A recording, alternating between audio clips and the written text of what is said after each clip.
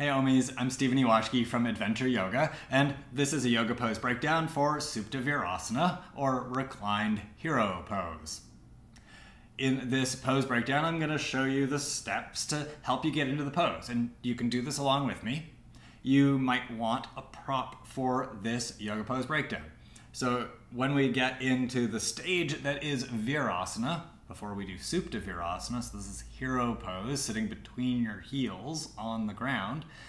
If when you practice that pose, your hips have to be off the ground and you like to prop them, so grab a block or a yoga blanket so that you can put that under your hips when it's time for Virasana. It's partway through the step-by-step that we're gonna get into. Cool.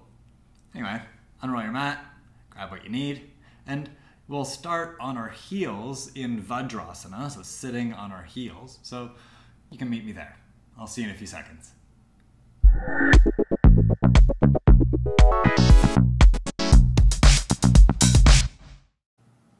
Start here in Vajrasana. Start by sitting on your heels and sit up tall. That's our first step for getting into our Supta Virasana. Push down through your toes and sit up tall. There's a whole post all about Vajrasana, there's a whole video about that, so if this pose is new to you, you can check that out.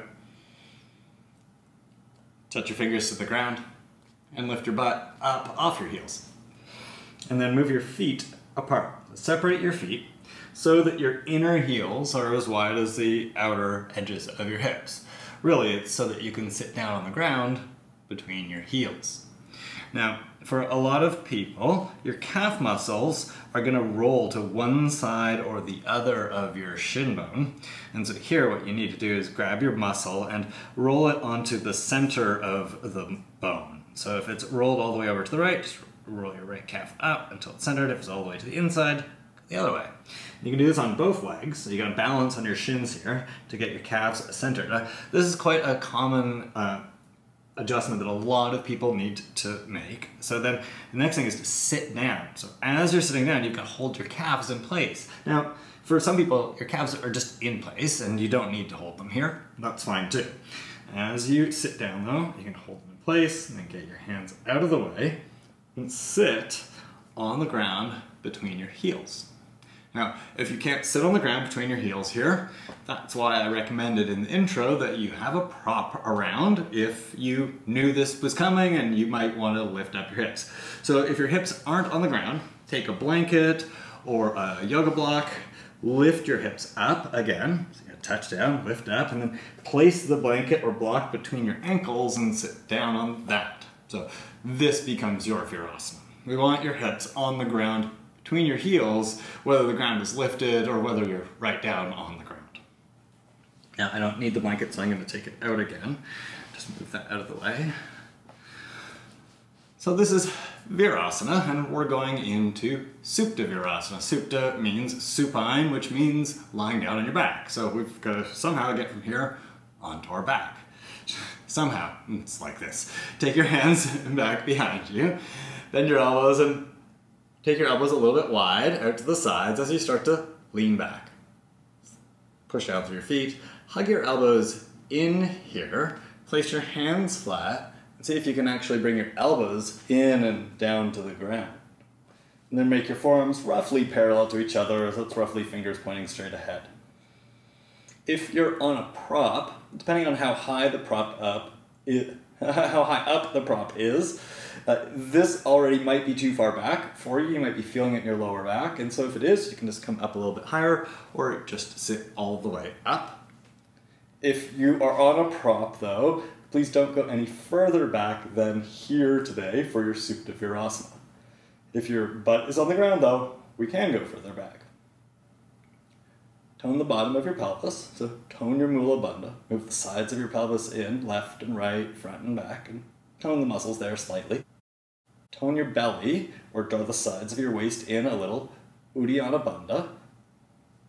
Then move your elbows a little bit wider, and often I'm doing this on a mat fully, so once my elbows get off the mat, they can start to usually slide on whatever the surface is underneath my mat, but obviously here, my right elbow's gonna get stuck on the mat still. So you gotta move your elbows wide so that you can lower your upper body down all the way to the ground. Now, if your knees start to come off the ground, that's okay. This next thing is probably gonna help with that. Tuck your butt underneath you a little. So like you're taking the waistband at the back of your body and drawing it down underneath you towards your knees. So just tuck your butt a little and then move the front of your ribs back down towards the ground. Push down through your feet and stretch through your knees. There are a couple of arm options here. You can just have them at your sides. You can place one hand over your belly, one hand over your heart.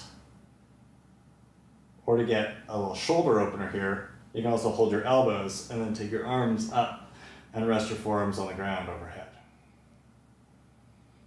Remember your Mula Bandha, tone your pelvic floor. Remember your Uddiyana Bandha, tone your belly, move the front of your ribs down towards the ground. And then stretch. This is Supta Virasana, or Reclined Hero Pose.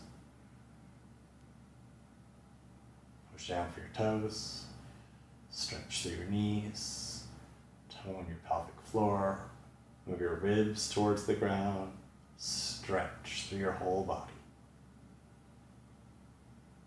You can stay here for quite a while if you like, or you can come up with me. To come up, lift your head, bring your hands down to the ground, push your elbows down, lift your upper back, then walk your elbows in a little and come up a little higher, and hands to the ground, come up a little higher, walk forward with your hands, lift your torso. You can adjust your pelvis a little as you come into Virasana. It's nice to maybe untuck your butt a little bit here.